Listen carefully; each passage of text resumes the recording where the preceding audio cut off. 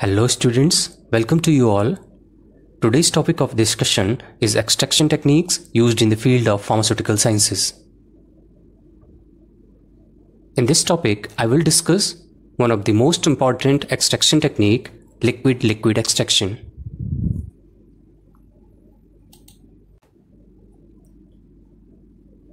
Extraction in chemistry is a separation process consisting in the separation of a substance from a matrix. Here matrix refers to the components of a sample other than the analyte of interest. So in extraction, individual components can be separated by the use of various techniques. For example, by boiling tea and water mixture, we can extract tannins, theobromine, and caffeine.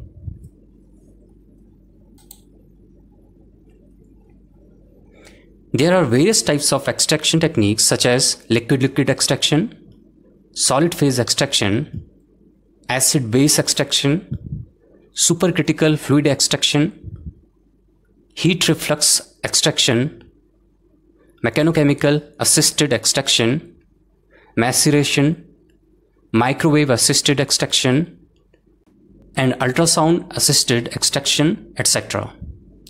But two main types of importance are liquid-liquid extraction and solid-phase extraction. Today we will try to understand liquid-liquid extraction.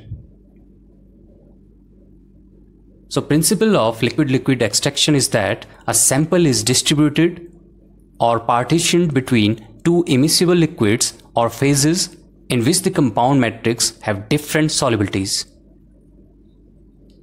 This suggests that distribution of a solute between the two phases is because of partition. This is based on exactly how the analyte moves from the initial solvent into the extracting solvent.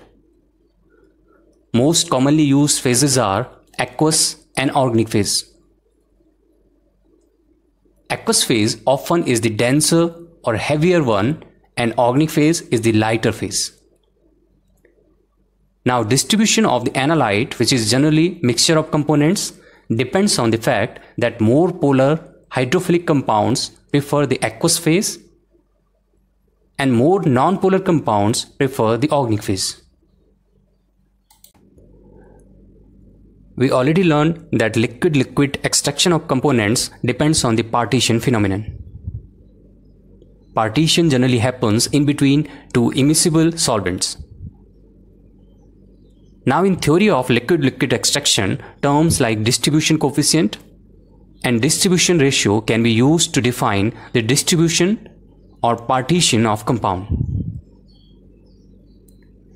Distribution coefficient or partition coefficient is the ratio of concentrations of a compound in a mixture of two immiscible solvents at equilibrium. To understand this, we will consider an example of an imaginary compound X. Now in case of this compound X, equilibrium can be achieved by shaking the aqueous phase containing the compound X with hexane.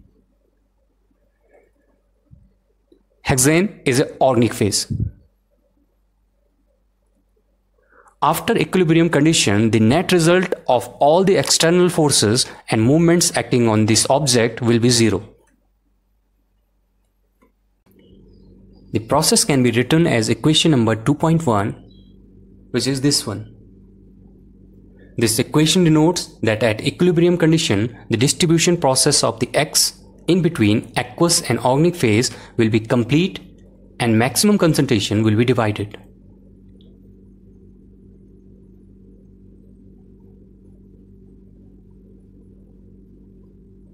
Now the ratio of activities of X in two solvent is constant and can be represented by the equation 2.2, which is Kd is equal to molar concentration of X in organic phase divided by molar concentration of X in aqueous phase.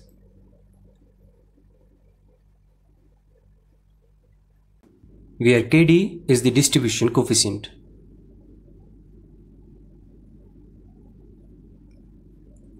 A more useful expression is the fraction of compound extracted, often expressed as a percentage, So compound extracted E is equal to CO into VO divided by CO into VO plus CAQ into VAQ. This is equation number 2.3.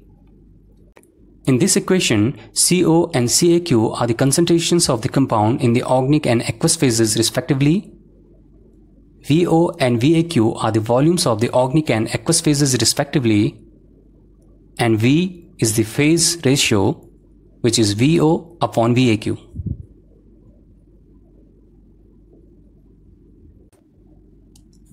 In order to get good extraction yield, extraction can be repeated to 2 to 3 times. And following equation can be used to determine the amount of compound extracted after successive multiple extractions. This is equation number 2.5. In this equation, N is the number of extractions.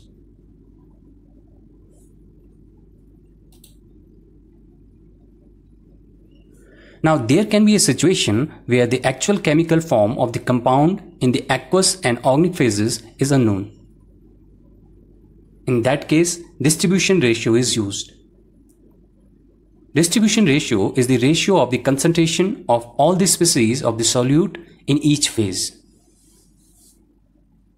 In practical application condition, when we are concerned with the fraction of the total solute present in one or other phase, it is convenient to use distribution ratio.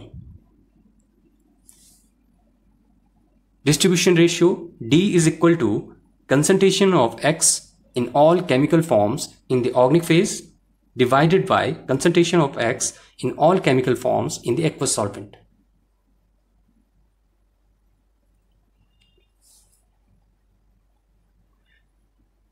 For simple systems, when no chemical dissociation occurs, the distribution ratio is identical to the distribution coefficient.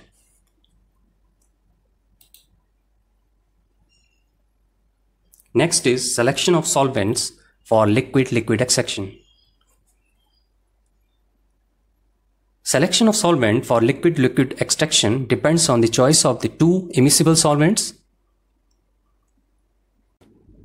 Often, the organic solvent is chosen because of its low solubility in the aqueous phase. If it is less than 10%, we can expect good extraction. Organic solvent having high volatility tend to evaporate during the concentration stage, which saves time. Other conditions include purity of solvent.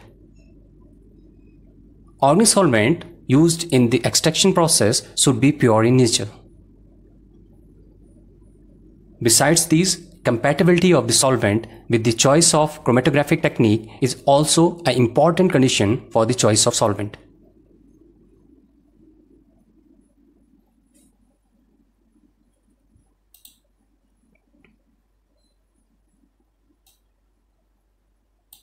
Solvent extraction. There are two distinct approaches for liquid-liquid extraction. First approach is discontinuous liquid-liquid extraction, and second approach is continuous liquid-liquid extraction. In discontinuous liquid-liquid extraction, equilibrium is established between two immiscible phases, and in continuous liquid-liquid extraction, equilibrium may not be reached. In discontinuous extraction, the most common approach uses a separating funnel. Here in this diagram, you can see a separating funnel with a stopcock knob and a glass stopper. In this separating funnel, lower layer of the solvent can be controlled by opening or closing the knob.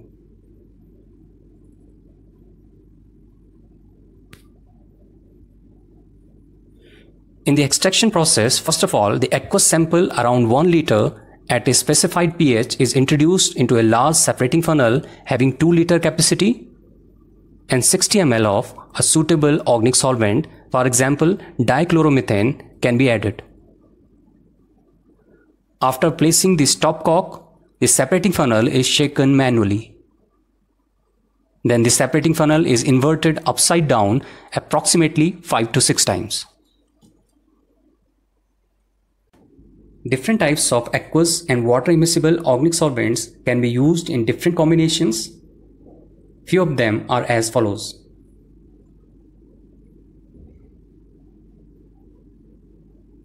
For example, in case of water as an aqueous solvent, we can use hexane, isooctane, petroleum ether, or any other aliphatic hydrocarbon as an organic solvent. In case of acidic solution, we can use diethyl ether, basic solution, dichloromethane, and in case of complexing agents, we can use ethyl acetate as an organic solvent.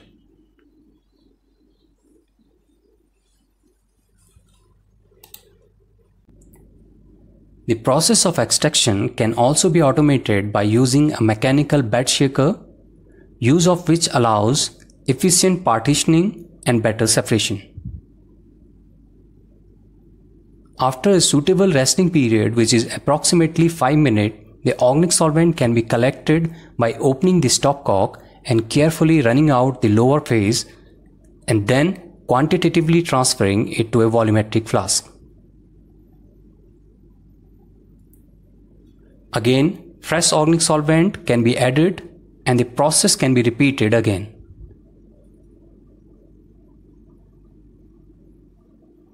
In some cases where the kinetics of the extraction process are slow, fresh organic solvent is boiled, condensed and allocated to percolate repetitively through the compound containing aqueous sample. After completion of the extraction process, solution is allowed sufficient cooling time, and then boiling flask is detached and solvent evaporation can be performed.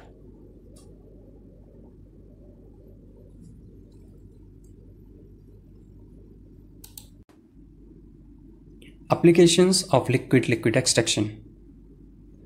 Liquid-liquid extraction is an important separation method which is widely used in research and chemical analysis. Commercially, it is used in the chemical and mining industries and in the downstream recovery of fermentation products such as antibiotics, amino acids, and steroids. Liquid-liquid extraction is the classical method used for herbicide isolation, especially from water and biological fluid samples.